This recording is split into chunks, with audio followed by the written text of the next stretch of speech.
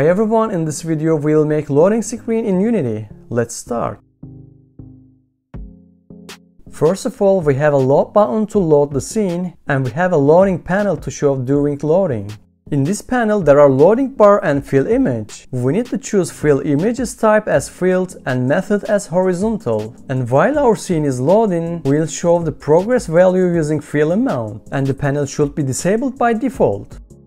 And we have two scenes, one is our main scene and the other is the scene we want to open. Make sure these scenes are added to build settings. And we'll use the index of the scene we'll open.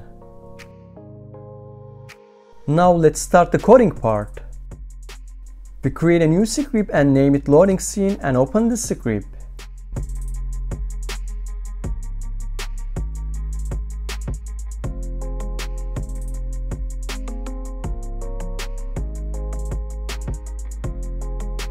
First of all, we define the loading screen that we want to activate.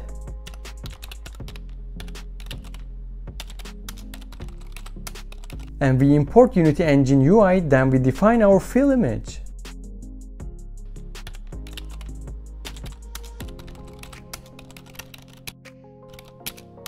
Then we define a method named loading scene, and this method takes a scene ID parameter of type int.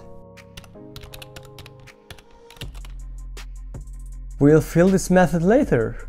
We create an enumerator named loadSceneAsync, and this method also takes an int type parameter. Then we create an async operation. A sync operation is a process whose execution can proceed independently or in the background. So we'll control the scene loading process with a sync operation.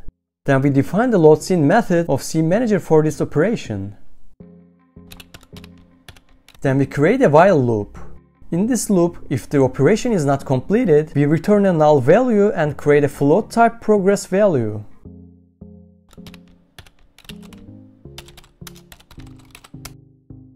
In order to reflect this value to the fill image, we use the math clump01 method and divide the operation progress by 0.9.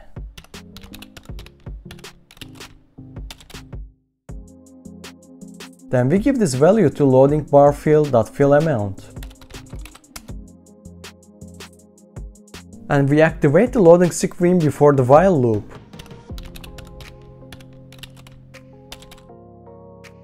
And finally, we call this method in loadScene. We have to call enumerator methods using start coroutine, otherwise it won't work. And that's it. Then let's open our scene and create an empty game object and drag our script here.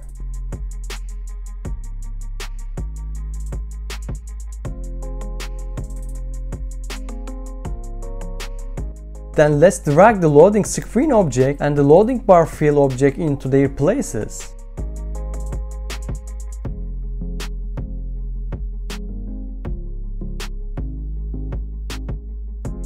And finally, let's call the loadScene method in the onClick event of the load button.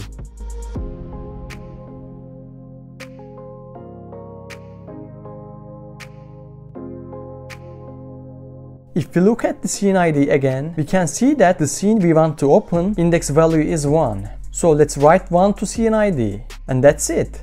Let's test it now. As you can see, the loading screen is activated and then the loading bar starts to fill up and finally our scene is loaded. This loading process will vary depending on the speed of your computer or device. We are done. If you like this video, please subscribe, also leave a comment. See you in the next video.